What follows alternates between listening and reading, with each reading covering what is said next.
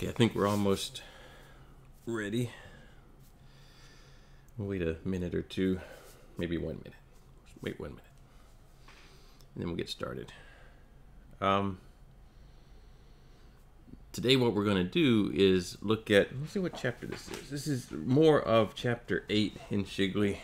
So we did power screws and lead screws, and now we're going to look at similar concepts with threaded fasteners, but now the point, instead of moving a load or lifting a weight or something like that that a power screw or a lead screw might do, we're going to look at threaded fasteners. So we're bolting things together. So I've got a whole assortment of bolts over here, and some washers. One nut. I didn't get a whole bunch of nuts out there. We're not really looking at the nut side of things, other than they might be on the other side of the fastener. They're not always. Sometimes the bolts go down into a hole, and the threads are part of that hole. We're not too concerned with what they're doing just yet. Yeah, this is going to be, looks like chapter 8.3 is where we're going to start. There are a few bits of material that you need that go back earlier, mainly table 8.1 and 8.2, which has these tables, a lot of tables about bolts. So you've got one page that is metric and another page that is UNC or UNF. Those are coarse and fine thread that have, you know, the fractional sizes like quarter and things like that, half inch, stuff like that. So let's see, before we get into this part, let's look a little bit at a couple of things that are in the chapter. I pulled them up on this PowerPoint so that they're a little easier to see versus trying to look at them on the page in my book. Some of them will look at the page in the book, but we already had something kind of like this last time, a diagram when we were looking at the Acme screws and at the square threads. We had this same type of stuff. In fact, it's all the same. There's one different word here, pitch diameter, where last time we called it mean diameter. It's the same idea, though. The thread angle over here is the same definition. It's not necessarily set to the same angle as before. Also, they just showed on here that a lot of times that very last thread has a little chamfer on it to help starting the screw into whatever it's going to bolt into. Well, we do have to make the difference between screw and bolt. Typically, the bolts are going to have more of a hex head, so 6-sided head on it, and a screw is going to have more of some kind of head like this, where it's Phillips. This one here with the machine screw, really fine threads, and it's got a countersink head on it. Bolt over here, this one's a little different. It's got a round head, but the actual holding mechanism is this little square area in here. So this is a carriage bolt. So it's made when you really can't get to the other side even, or maybe you want a nice, you don't want something sticking up, like you don't want a bolt head sticking up on the other side. And so you have this rounded off part, and so what this would do is it would sit into a square hole. Well, the hole itself wouldn't be square, but there'd be a square region at the top of it where this carriage would sit in, and that has the torque resistance when you go to try to tighten this thing down, and then you tighten a nut on it. So you don't normally turn this screw, you turn the nut on this one.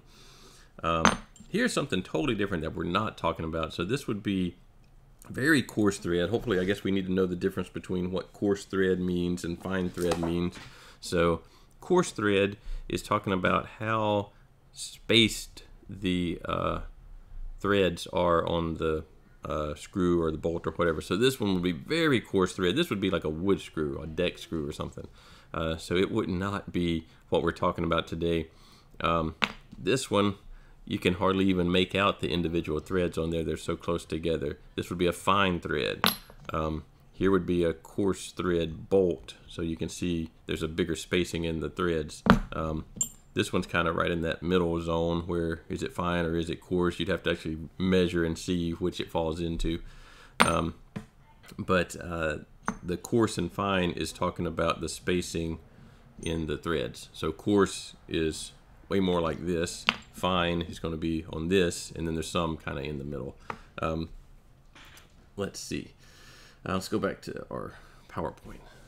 So the rest of these definitions are things that we already looked at, major diameter being the very outer part. So this part over here doesn't exist on all the bolts.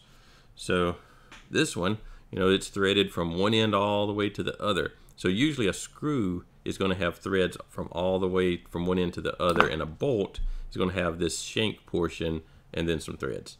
So that's another way you can usually tell if you're supposed to call it a screw or a bolt. Screw, pretty much always going to have threads all the way through the end. Bolt usually is going to have some kind of shank where there's no threads. And this ratio of threaded part to unthreaded part is usually, you can calculate it, or you can look it up, or something like that, so that there's a set ratio. Because a lot of times you want to, maybe if this thing is in shear, you want the shear part to be on the unthreaded part versus having the shear on the threads, because you got all these stress concentrations here on the thread profiles that you wouldn't want to have shear on that. It's usually one of the things you're trying to avoid. I think that's all on this. This is a diagram straight from Shigley.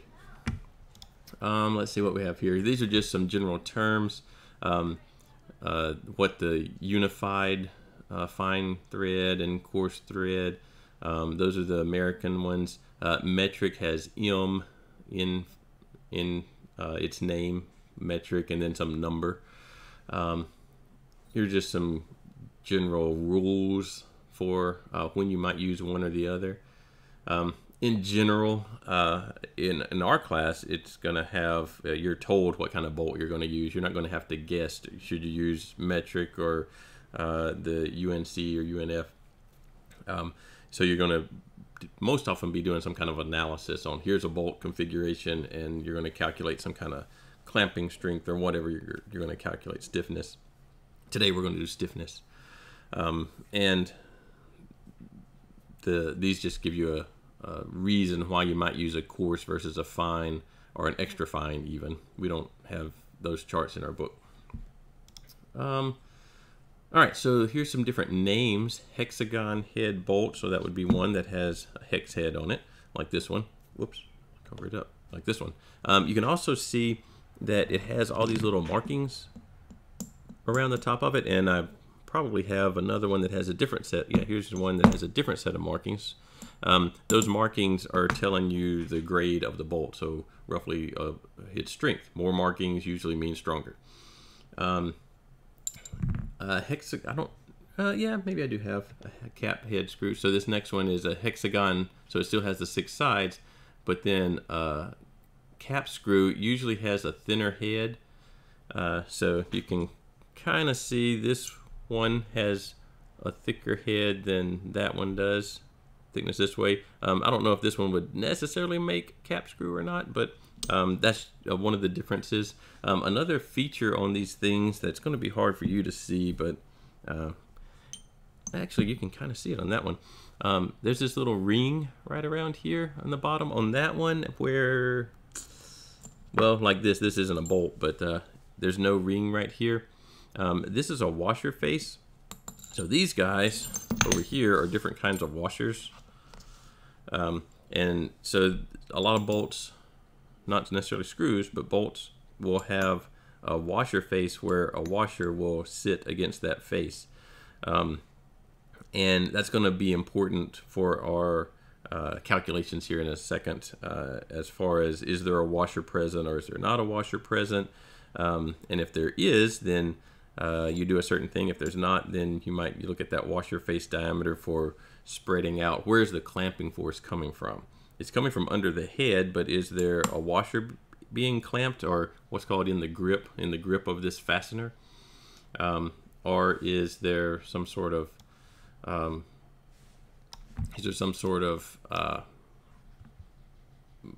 washer in the place, or is just a bolt clamping, or what's being clamped in the grip? All right, so I've got a lot of different style of washers here. Of a split washer, this little wavy washer, these just flat washers. Now these flat washers, It's going to be, you'd almost have to be looking in person, but I think you can tell just from these two. Maybe I have another big one. Let me see if I have another big one. Here's one. Maybe this will show up. So you can kind of see by the reflections inside here and on this outside edge that they look different. So these washers are usually made by pressing a die through a sheet of metal. You know, you don't really go turn these on a lathe or anything like that. You just punch them out like cookies or whatever. And so when you do that, when you punch them out, one side gets a little bit rounded and the other side is more sharp. So this would be the sharp side, this would be the rounded side. So this one was pressed out this way, and then this one would have been pressed out this way. But if you look at the back side of it, then it's got a little bit of sharper edge here. So washers, believe it or not, actually have a orientation on which way they're supposed to go. So this rounded side usually is supposed to sit under, I don't know if this actually, yeah, it does fit on there. This is actually too big of a washer for this bolt, so they normally fit tighter than that. They normally fit more like maybe this, although this is not a bolt, but this one, a little bit better fit. And so the point of the washer is usually to help spread out the clamping force. It is actually part of what gets clamped though, so it's in the grip is what it's called. The grip is all the material that's being squeezed by the bolt and nut. So the nut gets, maybe there's a washer on both sides, maybe there's a washer on only the nut side. You know, who knows? But anyway, we're only going to deal with these flat washers. These split washers are usually for when you want to have, or when you don't want it to, the nut to back out. So they have these features that help grip the nut from turning on its own, vibrating loose or something. So usually when you have some kind of vibration, you would use one of these split washers here that would kind of grab on and not want to back out. This is just a different style. There's a lot of different styles of that. All right, let's see what else we have. And so we talked about socket head cap screw, and then machine screws, threaded all the way versus having a shank and threads. Let's see what else we have. These are some equations that will tell you the LT. Remember I talked about, let's see if I can get it kind of in the same picture. I talked about a unthreaded portion and a threaded portion. Well, these equations tell you that ratio between threaded and unthreaded. And you have the English set of equations for bolts less than 6 inches long or greater than 6 inches. And then you have the metric, same set of type of equations. And then for different lengths of millimeters of how long the bolt is. And so these equations are going to be useful because they're going to tell us what percentage, well, how much the threaded versus the unthreaded part of a bolt is going to be. And we'll need to know that because the bolts obviously are going to behave different if they're threaded versus unthreaded, because in the end I'm going to tighten that nut down. I'm going to be tightening a nut down to squeeze some material, and the material does get compressed, but at the same time that you generate tension in the bolt, because as you're tightening this thing down, the nut's just not free to move. It actually is stretching the portion of the bolt that's in the grip. And so you need to know, are you stretching a unthreaded portion or a threaded portion? So that's why you need to know the ratio of where is threaded versus unthreaded. So this equation, I don't remember their numbers, but they're in the book at the beginning of section 8.3. Let's see if I can find them real quick. Yeah, they're on page 414. These equations are on page 414 in Shigley, 10th edition anyway. Here's just some nut names. We're mainly going to be dealing with these washer-faced ones, or either just the regular nut. The washer face, here you can kind of see what I was talking about with the washer face on the bolt. Nuts can have that same feature, or maybe they don't. Most of the time we're going to be talking about these, or either these or these combined with a actual washer. These are how you might designate. Now, you don't necessarily see all of this listed out every time that you see a package of bolts or anything. This would be more what you would see if you had like a problem statement that's going to give you every little detail about a bolt. So most of the time you'll just see quarter 20, and you're supposed to know the rest of this part of it. But the rest of this is telling you the grade. So how strong is it? The thread series. So is it a fine thread or extra fine or coarse? Is it a hex head or one of those carriage bolts? Notice there is a little bit of difference here. So the US set of designations is going to be something like quarter 20. So that's diameter in threads per inch. And then metric is going to be M12 by some other number. So their other number is pitch, not threads per inch. So they'll have M12, so that sort of corresponds to the quarter. The M tells you that this is talking about 12 millimeters. But then instead of threads per inch, they're going to have the distance between the threads. So those 20 and that 1.75 are not quite, they're telling you the same type of information, but not the same exact information. So you do have to know what that's telling you. This is one configuration for a grip. So this is grip length is an important part of what we're going to do today because it's talking about how much material is being squeezed by the bolt and nut combination. And so this is showing two pieces of material, whatever they might be. The washer, so all this gray material is in the grip. It's all being squeezed together. Normally there's not this much space between the bolt and the hole that it's in, but they're just exaggerating it so you can see it better. Here's another type where there's no nut. In this case, the threads are in this bottom part. This is kind of like a pressure vessel or something like that, and you've clamped the lid on top of it. Here you can kind of see that washer face underneath the bolt head, and then these little darker gray areas are showing the actual washer cross section. Also here, since the threads are built into this lighter gray section, the grip L is not all of this bottom part, because part of it is actually serving as the nut. So this one you have a different formula for figuring out just exactly how much of this is the grip versus how much of it's serving as the nut, since there's not a separate nut. Here's the same configuration. I kind of went and out. This is in your book, but I outlined where the bolt is because it kind of is hard to tell. This part over here is just showing empty threads, and then this part is showing the actual bolt. Your book doesn't have the red line on it. I put that on there just so we can kind of see it. This is so you can figure out the effective grip. So how much of this bolt is actually considered to be in the grip or being squeezed, or actually the bolt is being tensioned, but the material is being squeezed. And how much of this threaded bolt is serving as like the nut part of a different, like this kind of configuration.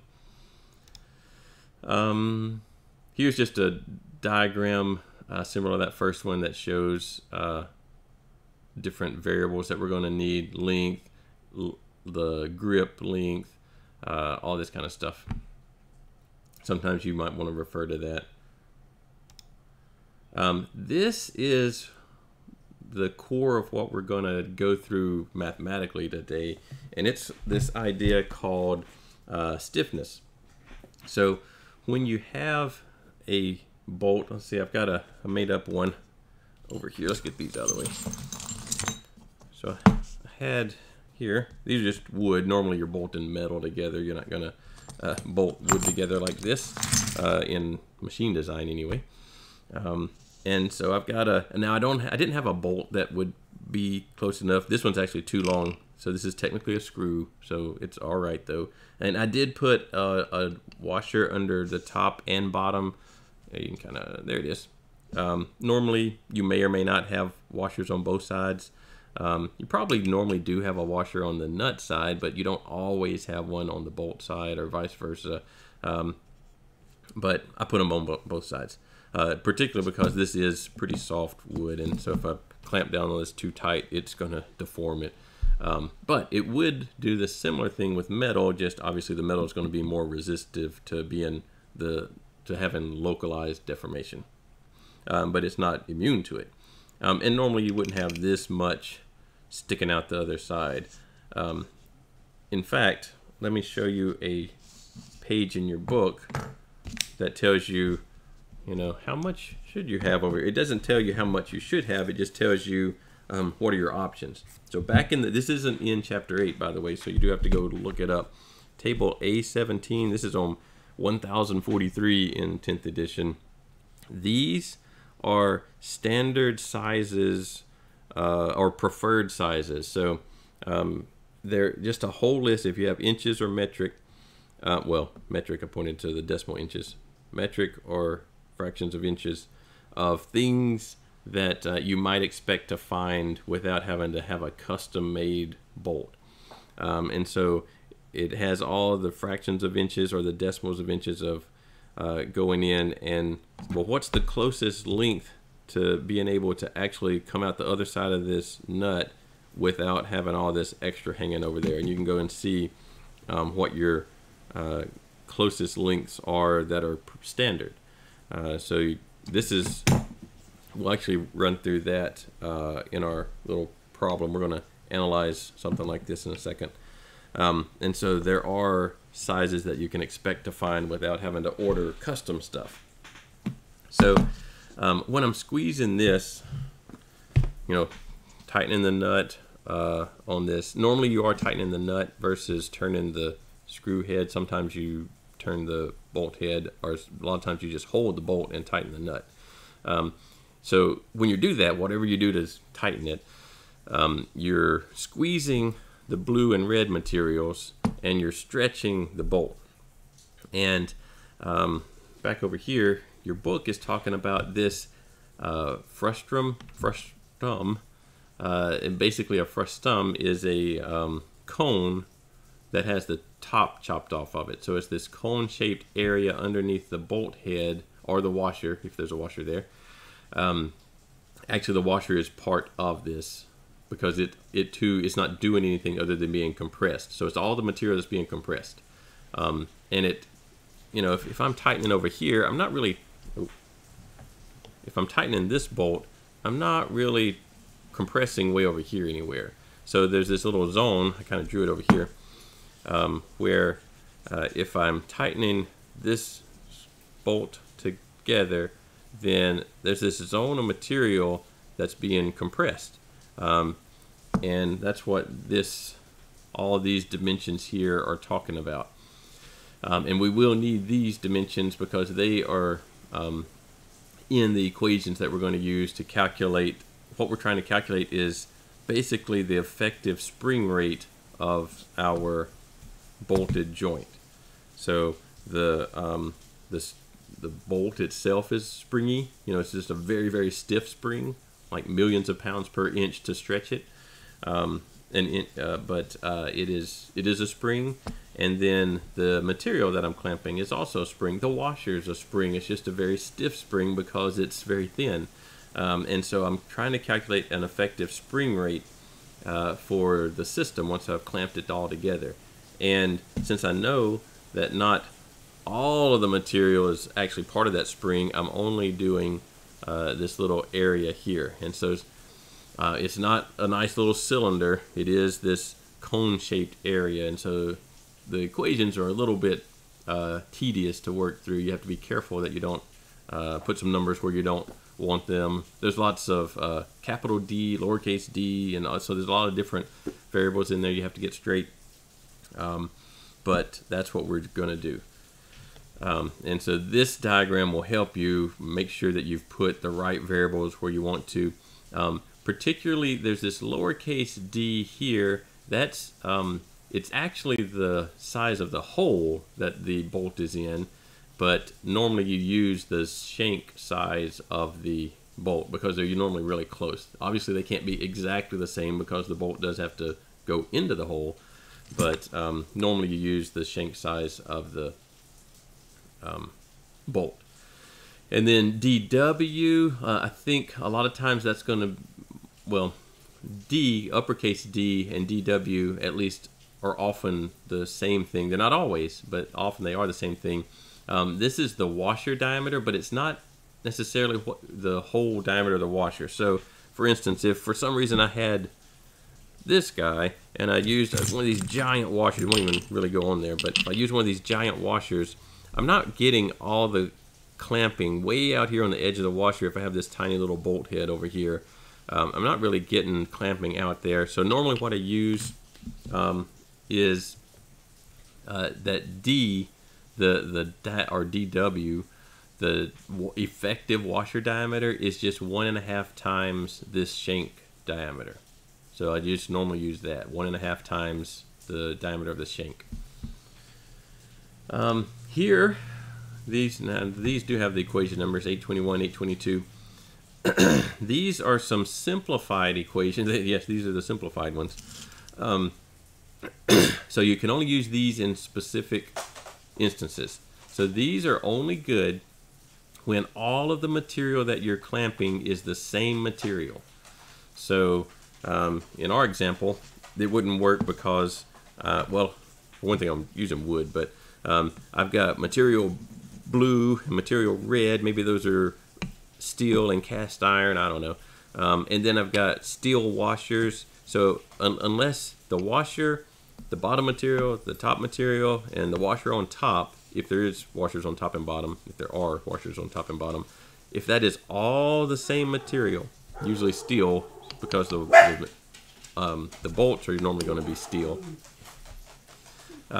If they're all the same material, then you can use this equation, which is much simpler than what we're going to do one where it's not all the same material. We're going to get through part of one that's not all the same material. It's a little tedious to just keep going on and on with it. But this equation is the same equation, but they've gone in and put in a couple of standard variables. There's that 1.5 times D.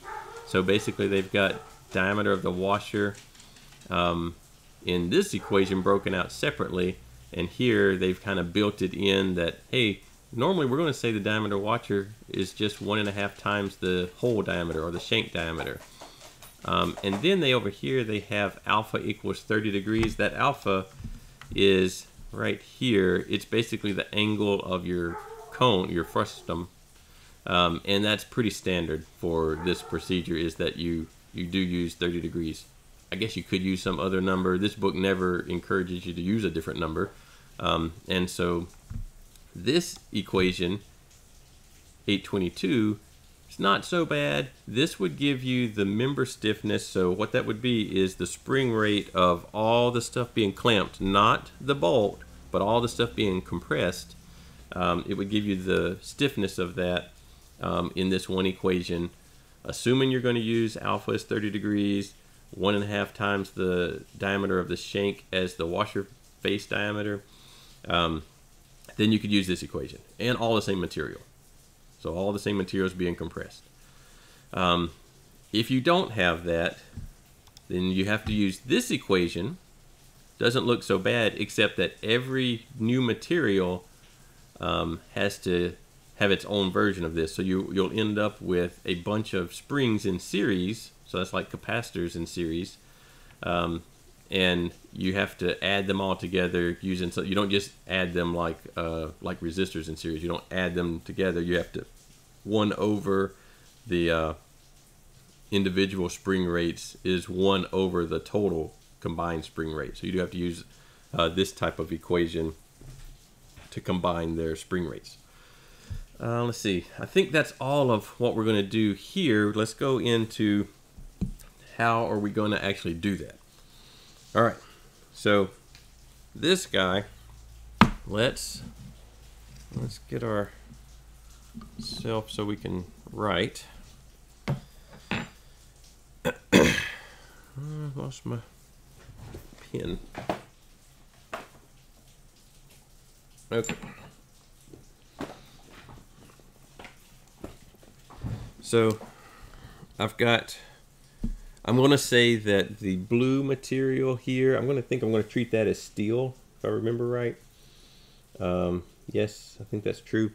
The red material, I think I'll treat as cast iron. I don't even know if we'll get to calculating the cast iron part here. The bolt, and I'm going to assume this is a bolt, even though this is technically a screw. I'm going to put a steel washer under the top and a steel washer under the bottom. This steel washer up against this cast iron is going to give us a little bit of a nuisance in a minute if we get that far. I'll at least point it out when we get there if we don't get to solve that part or not. And then blue is going to be steel, red is going to be cast iron, and we want to figure out what is the stiffness of this bolted joint. And what I want to really know is when I bolt this thing down, you know, the bolt is in tension, all this washers and material is in compression, and what happens when I apply an external load that's trying to pull red from blue? So I want to pull it apart somehow. So what's going to happen is, since the material is being compressed, the bolt's in tension, the first thing that's going to happen is I'm going to relieve some of that compression in the bolted joint, and the bolt itself is going to only carry some portion of that external load, and I want to know what portion that is. So that's the whole point of what we're going to do.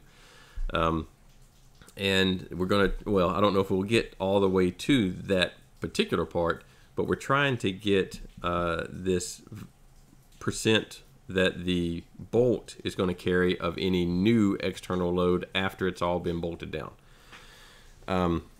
We're not considering any shear, you know, like shear forces that might be on the bolt in this analysis. We'll do that, I guess, probably next week. So let's look at what we have. Let's draw a little diagram of just the area that we're interested in. If I can get my pen to write. There it goes. So there's the blue part. There's the red part. Got the bolt in here. Oh, actually I put a washer under it.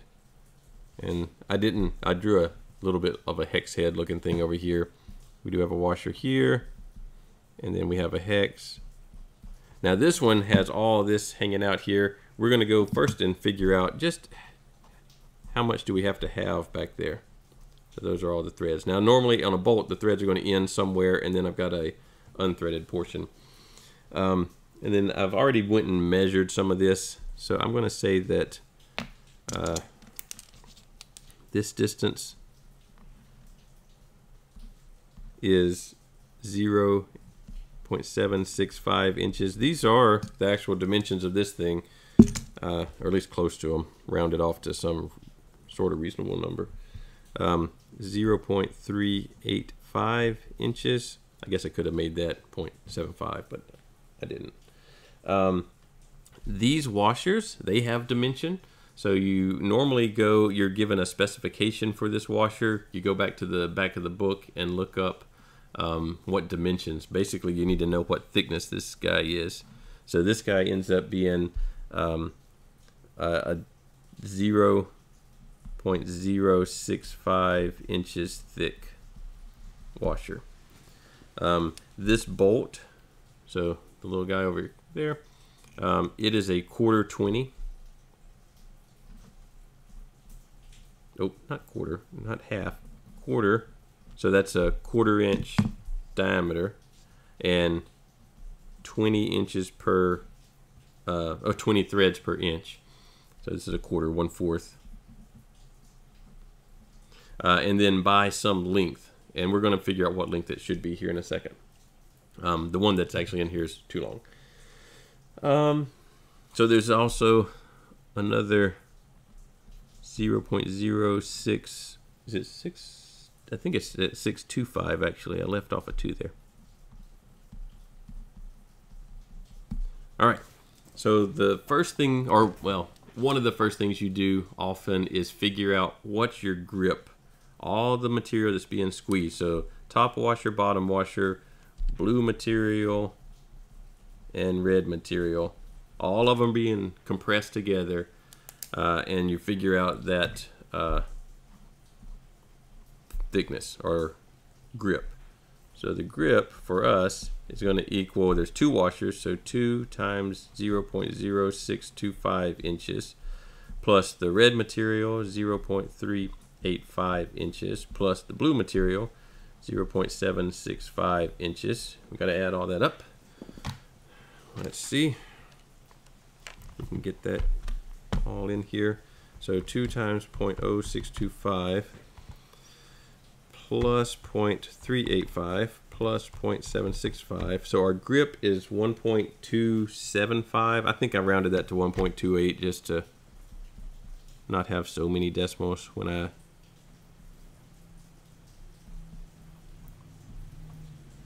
All right, so 1.28 inches. So this is where, if you weren't sure all of the standard sizes, you go to that chart in the back of the book.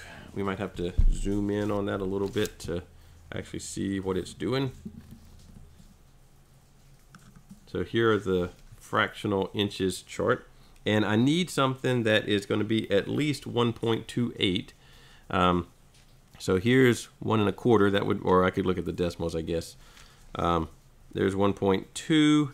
That's not going to be enough. So I could do a 1.4 if I'm using fractional sizes. Then I'd have to go up to 1 1/2 for the total thickness. And so that's kind of how you would use that chart. So that would tell us that this bolt, gotta go back out. The bolt that we're going to use, ideally, so that you don't have all this extra hanging out, is 1 1/2 inches long. Okay, so that's an easy thing. Bolt length should be 1.5, but normally you wouldn't write 1.5. You would write 1 1/2. You'd write the fractional size. So this would be a 1/4 20 by 1 1/2. The 20 is the threads per inch. So later on we'll look at a chart that'll tell us that that is a coarse thread. All right, so we've got our grip. So that's something we need. Our grip length right there. That variable is going to be L in our equations. Okay, let's do one of the simpler parts first. So part of this spring rate is the bolt. So the bolt, you don't have to do the frustum calculations. It's just a cylinder, more or less, that's part of it's threaded, part of it's unthreaded.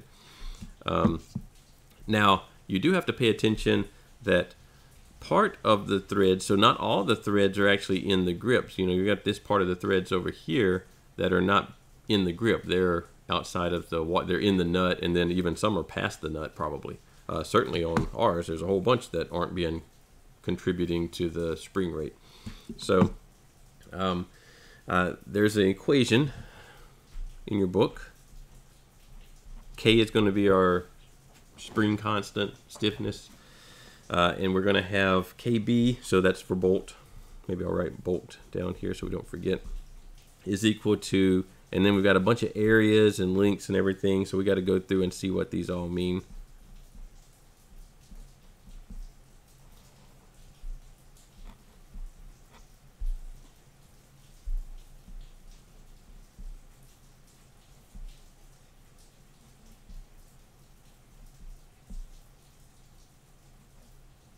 Okay, so the A's are all areas, and you've got area of the threaded part. So obviously when you cut threads into these things, they have less area there. The area of the unthreaded part, you have modulus of elasticity, and you have LT and LD. These L's are lengths, and they're length of the threaded part in the grip and length of the unthreaded part. All right, so E, these bolts are steel, so we're just going to use 30 million PSI. You could look that up somewhere. You could, you know, however you're going to find the modulus of elasticity for the material for the bolt. We're just going to use 30 million. All right, so LD. So this is We might even look back at this picture. You can kind of see LD here. I don't remember if I put our equations for, well, that's not the one we want. I don't think I put the equations in here for figuring out the, oh, well, I did put this equation. Where did I put it? This one. No, not that one. This one. These give you, well, these for the non-metric, the English system, give you the length of the threads on the bolt. So that'll be useful. So LD is length of the unthreaded portion of the bolt in the grip. And pretty much all the, well, there's not really a way for the unthreaded part of the bolt to not be in the grip. So this is length, let's get this out of the way, of unthreaded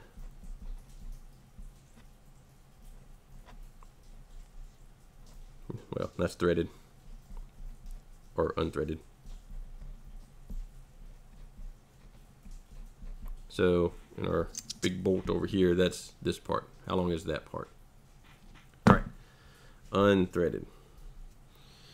So to get that, we kind of have to go figure out what is this. So LT is going to be the length of the thread, capital LT. So not,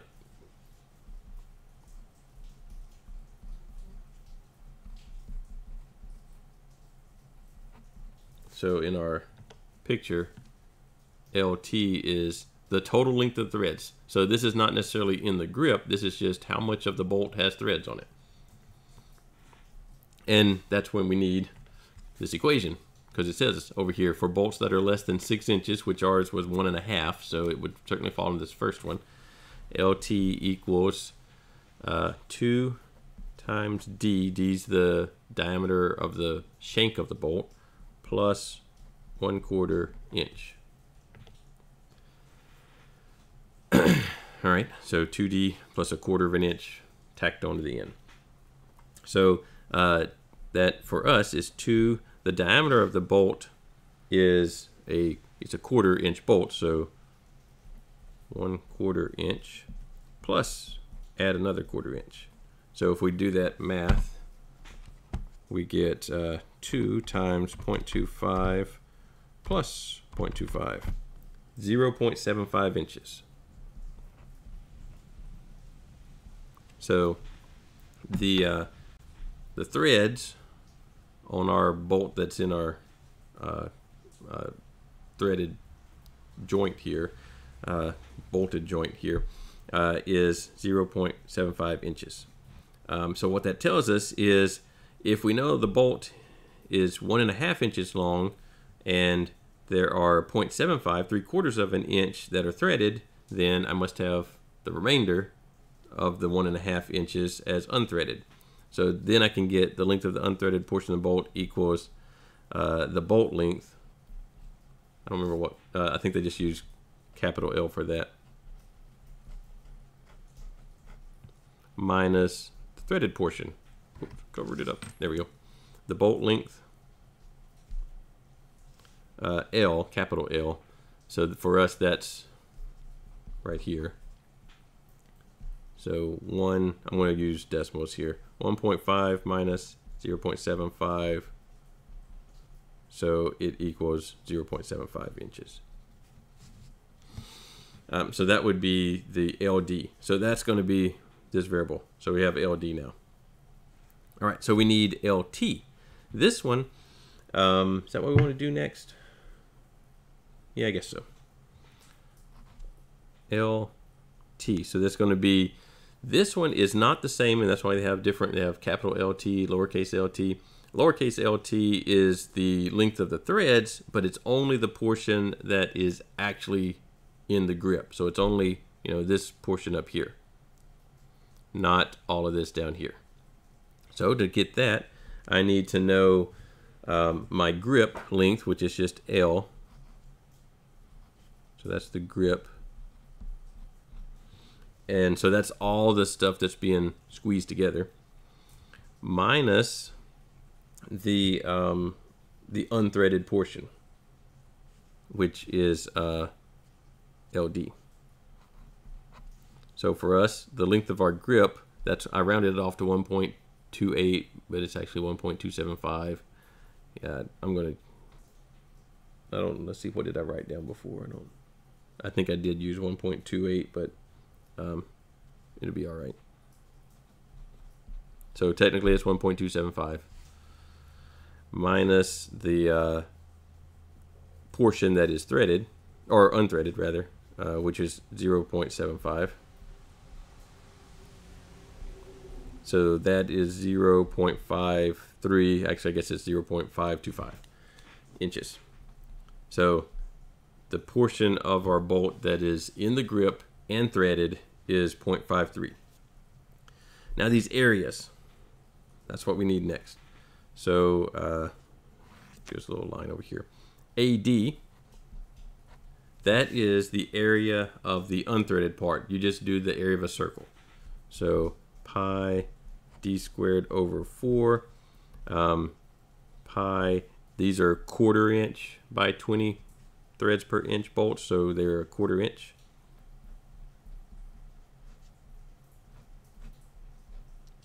And you just work out that math and you get 0.491, I think.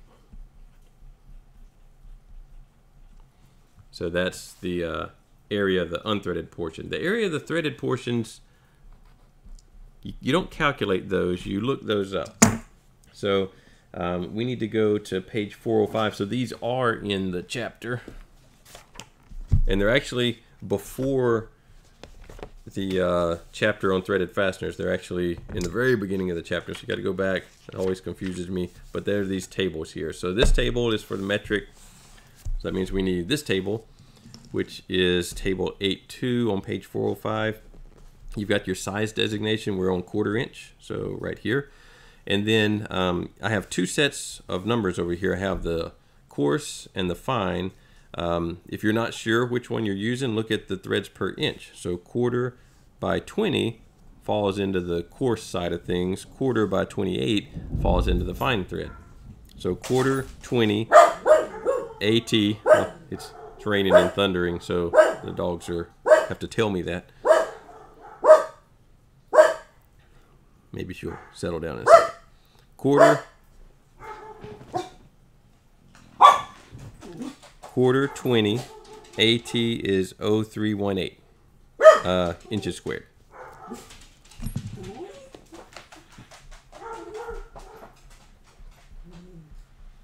So you just look up the area of the thread.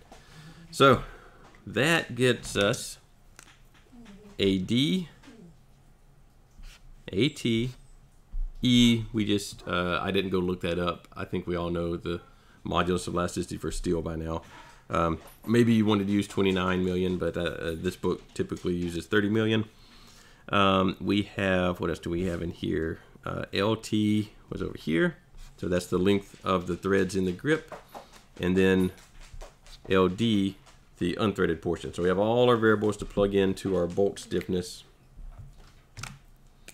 And we end up with AD 0.0318 inches squared times 8. Oh, actually, whoops. Let's start over. AD is 0.0491 inches squared. It doesn't matter, you're multiplying them. I just don't want them looking backwards.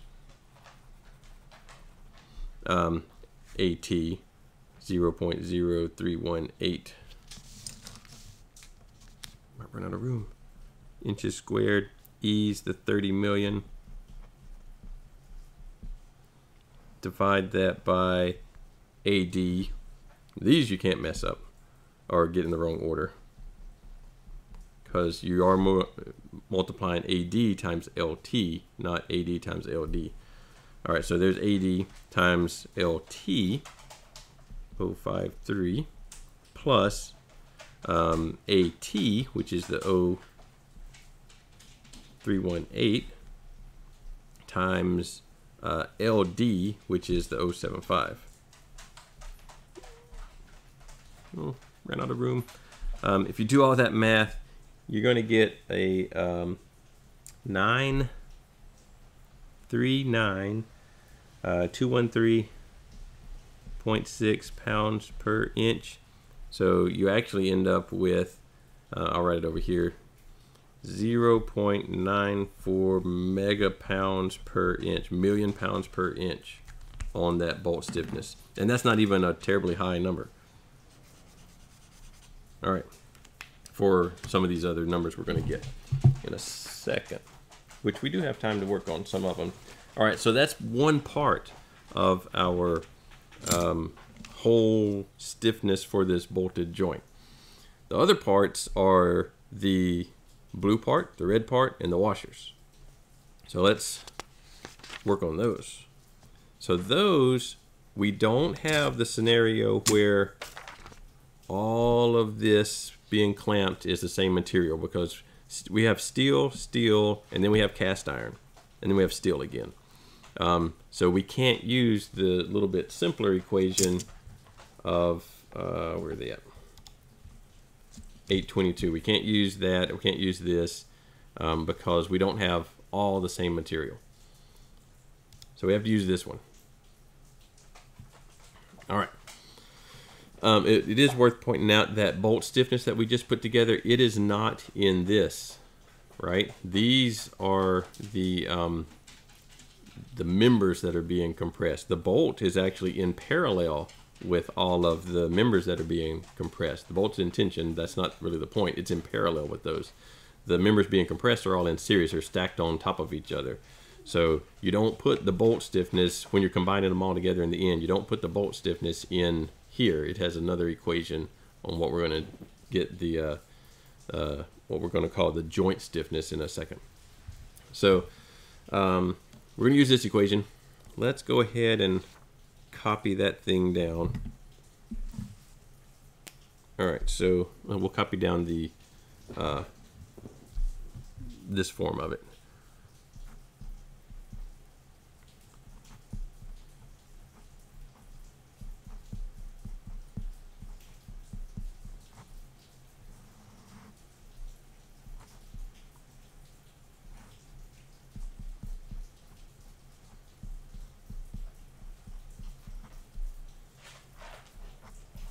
And there are a lot of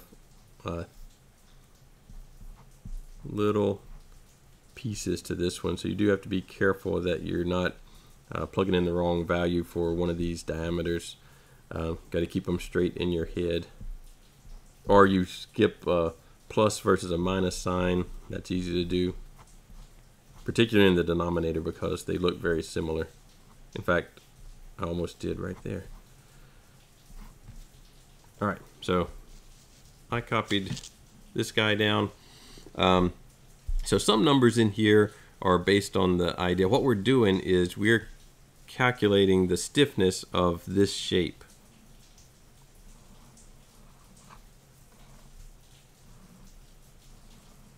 So this chopped off cone that has a hole drilled in the middle of it. So this equation is going to give us the stiffness of this shape. And so we have to put in things like uppercase D is the diameter, let's get all these right, the diameter of the smaller part of the cone. It's not always the top, it's the smaller part. Lowercase d is the diameter of the hole that's drilled in there, and most of the time what we're going to use there is the bolt shank diameter. T over here is how thick is this section of the cone. Now if we go back to our little picture here, you'll notice that sometimes the cone's upside down, sometimes it's right side up. Sometimes, like right here, I've got a boundary where I transition from, look, there's only one E in here, only one modulus of elasticity. So this is for one material.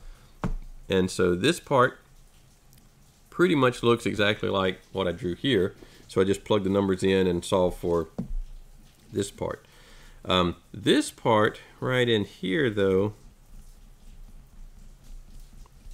this guy is steel. You know, you could turn it this way and now looks like that, except that the top of this frustum here, this bigger one, is actually, it starts out as steel because this washer's in there. Then it goes to cast iron. Then it goes back to steel. So I have to do this piece in 3 different sections. I have to, technically, I don't know if we'll actually get to this or not, but technically you would put the steel washer as its own tiny, very thin little piece, and it would have a ridiculously high stiffness because it's so thin. Remember, we're basically calculating the spring rate of these things. Cast iron for this section right here, and then this section would be steel. So I'd have to do 3 different pieces. Here on this top one, I'm actually, since this washer is steel and this part is steel, you know, or wooden steel, then I can combine those together because they're the same material. So they have the same modulus of elasticity, so I can combine them together. So I can use one of these that gets us from the washer down to this part where it flips over. Oh, I didn't even tell you this. So where it flips over from one cone to the mirror image of that cone at L/2, so half of your grip length. So remember, we had the 1.28 grip. That's another reason I rounded it to 1.28, so that I didn't have the half of a 1.275 or whatever and make it even weirder numbers. So it flips over at half of your grip. So, and that half doesn't always land on a material transition. In this case, it lands in the middle of our steel or blue material. So let's see what we can get here. So if we're basically, for this first set, we're doing the blue. So we're doing this top part, including the washer, since it's also steel. Maybe I could have colored it blue. Then the thickness is going to be 1.28, our grip, over 2. So that'll be all the places we have T, we can put in 1.28 over 2, which is 0.64, I guess. Yes. Our diameter here, D, that's technically it's the size of the hole that's in the frustum, but we're going to use the size of the shank for our bolt, which would be, we said it was a 1/4 20, so that is 0.25 inches. So that's a 1/4 20 bolt. And then this D, this is assuming there is something that's distributing the pressure from underneath the bolt head. If there's a washer face or whatever, if there's a washer face, then you just use the diameter of the washer face. We actually have a washer, and so we're going to use the approximation that its clamping is 1.5 times whatever the hole diameter or the shank diameter is. So 1.5 times 0.25 inches. So our uppercase D is going to be 0.375 inches. So we'll just take our uppercase D, lowercase d, T. We'll use our modulus of elasticity as 30 million again. And then we'll plug in all our values. This is a natural log in here, so we do have a natural log to calculate. So let's plug in. Let's see. Yeah, we're still good on time. This is a unit list. This is just part of a trig function for calculating the geometry here. So it's just evaluated some cosine or something.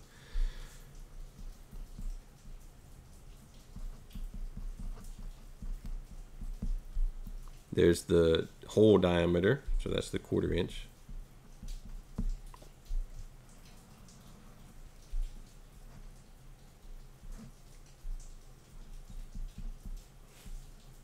there's the thickness. So this first one's not so bad. It's just half of the grip. So that was the 0.64. It does inches on there. Plus the basically the smaller part of the cone, the smaller diameter of the cone. In our case, it is the 1.5 times the hole diameter. So that was our 0.375 number. Minus the hole diameter, that's the 0.25 number, times D plus D. So 0.375 plus 0.25. Those are inches, just trying to squeeze it all in there. That's the numerator for this natural log. And then we'll have the denominator. It looks very similar, so this is where you have to concentrate and not, oops, see, already messing up. Plus, and then here we have minus and plus, so this is a plus one.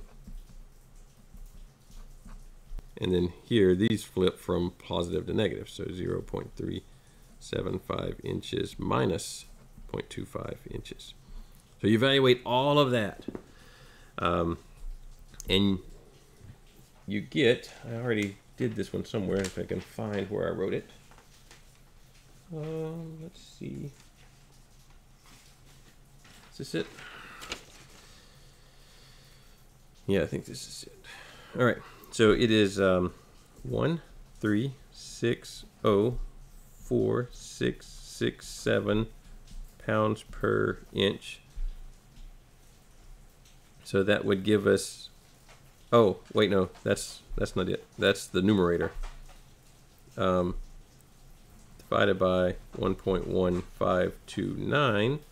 The denominator units cancel out. You end up with inches squared over inches squared. So there's no units in the bottom. The units come from here for PS, pounds per square inch, times inch. So you end up with pounds per inch. So our actual stiffness concentration, or stiffness coefficient for the steel part of our bolted joint is 11,800,387.7 pounds per inch. So you might shorten that to 11.8 megapounds per inch. So pretty big number. That would be when we go to add these together, you know, like this, maybe that's K1. Okay, I think we have enough time to do one more piece. Let's see, let's do the cast iron. Let's just do the green piece here. All right, so this one, same equation, but we have to make some changes here because this frustum is going to be a little different. So we've got, it looks like this.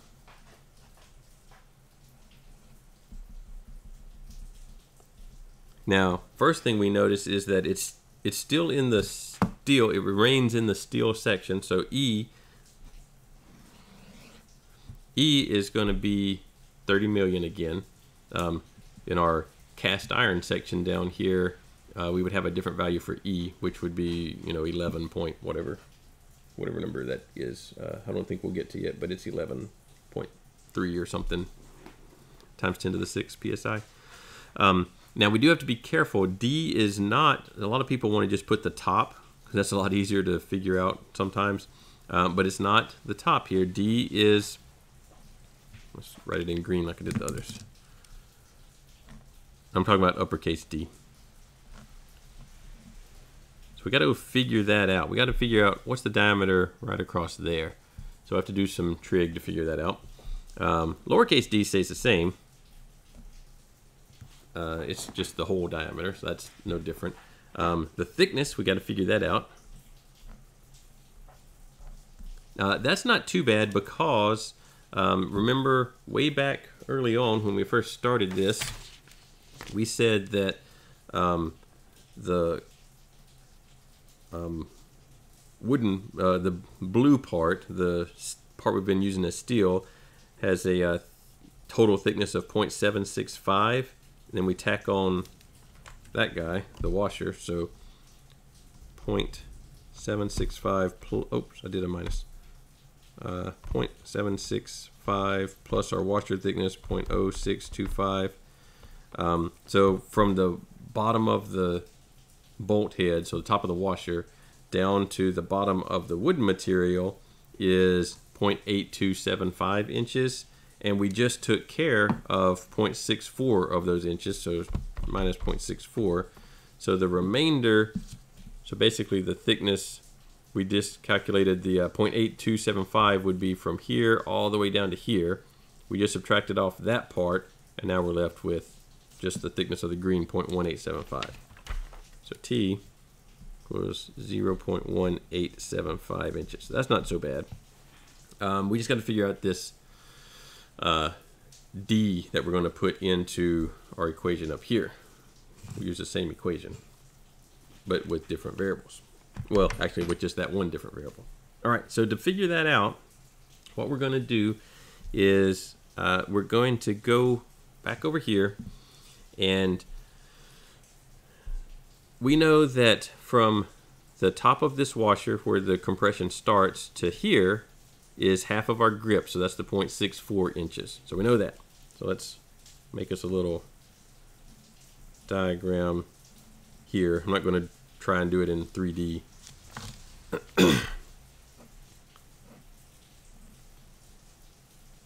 0.64 inches. Okay, we're interested in that diameter. So D is that line right there. So we're interested in that. We also know that this size is the the bottom of this frustum, which we've been using 1.5 times D.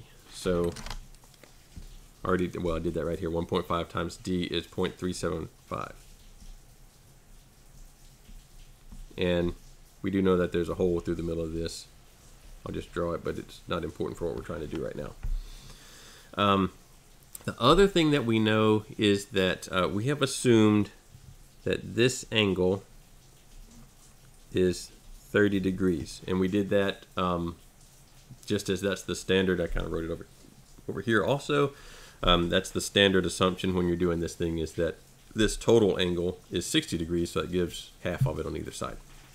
So if we know that, and we know some of these other dimensions, then now we can start to do a little bit of trig and figure out, what is, basically I want to know, let's see, I'm running out of, it's getting crowded.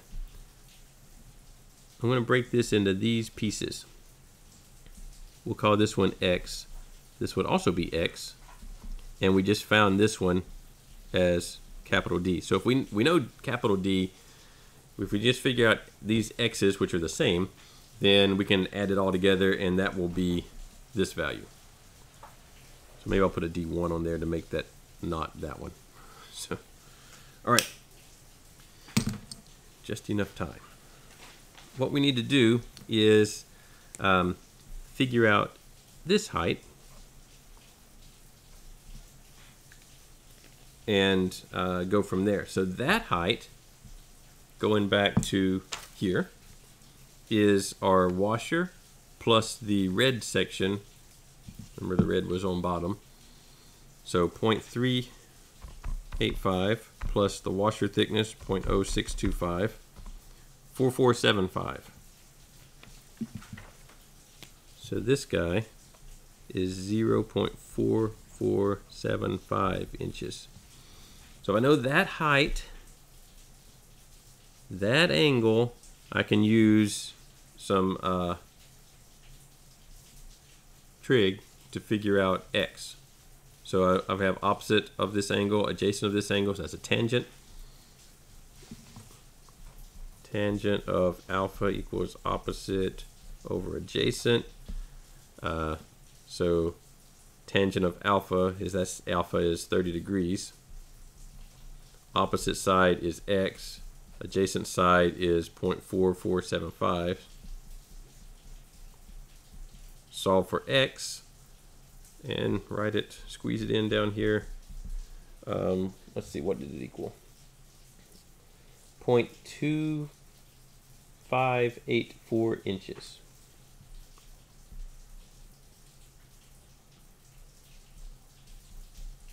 So I have two of those, 0.2854 times 2, there's one here and one here, plus the this piece, the 0.375. And I get this value is 0.9458 inches all the way across there. So that is this length right here. All right. Once you have that, then it's just a matter of K2, if that's what you want to call this section. So this would be K1, K2. We'd eventually get to K3, and then we'd actually have K4 because we have to do the similar thing here because this is cast iron, that's steel. You can't just combine those together. So technically we would have to put that steel as its own little section. So K2 would equal, I think I'll write this one out, and then that's probably all we're going to do today.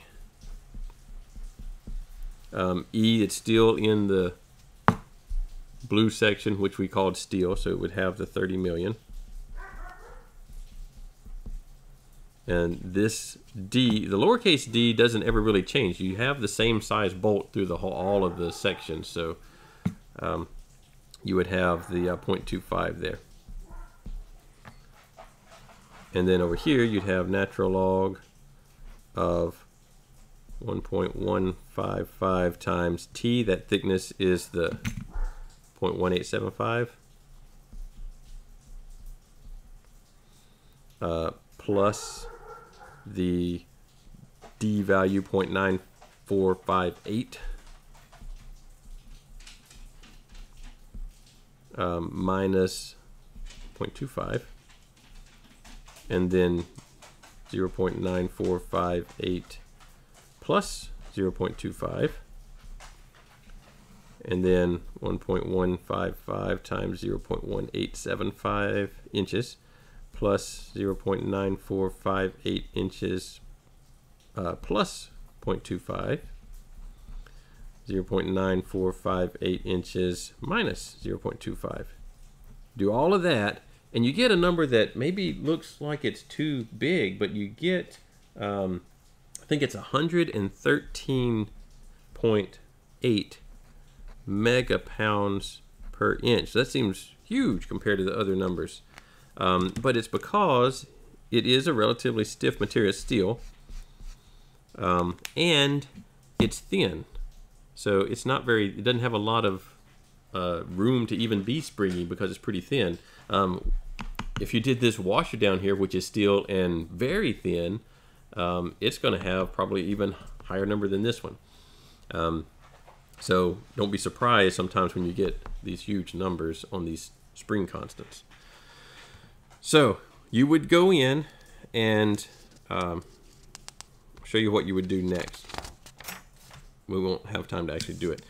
You would go in, you would do the same thing for cast iron. This one would look very similar to the one we just did. D here, you'd have to do a similar approach because you do have to consider this washer here as a different material. So you have to have this, find this D, which is not quite the same. It's very similar to the same number. It's not quite the same as the one that on the little steel washer. Get that, you'd have to change E, basically would be the 11.3 times 10 to the 6 or whatever number it's going to be for cast iron. I think I have it here. Let's see. 14.5. That's what it's going to be. 14.5 is the times 10 to the 6. PSI is the modulus of elasticity for the cast iron. Then once you get all of those, so you get all of the values for K, all the different Ks. So 1 over the whole member stiffness, so all of the clamped parts together, washer, blue, red, washer, all together would equal 1 over, well, wait, 1 over, I wrote it this way, 1 over K1 plus 1 over K2 plus 1 over K3 plus 1 over K4. We just did K1 and K2, so the upper steel, the lower steel, this would be the cast iron, this would be the washer on the bottom. And you get that. We already did KB, that's the bolt stiffness. This one's the member stiffness. What we're trying to get to is the joint stiffness, so the combination of these things.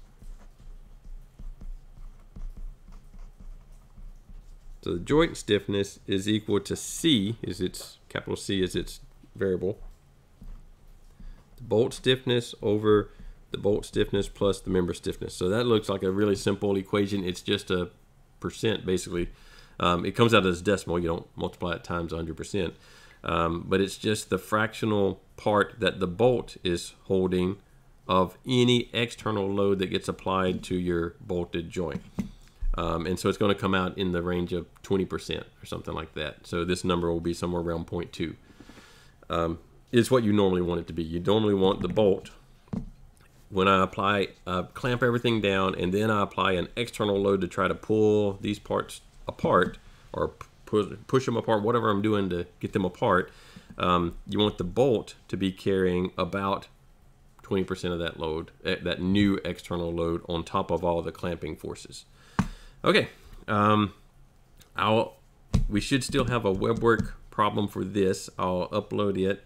Keep working on the shaft WebWorks, and we'll come back next week and do a little bit more on the bolted joints. Thank you.